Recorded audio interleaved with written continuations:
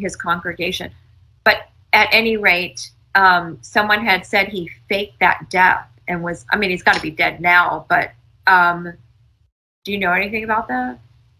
I haven't heard that. I know I did go to his funeral. Oh, you actually went to the funeral? Yes, I was actually 10, so I didn't have a choice.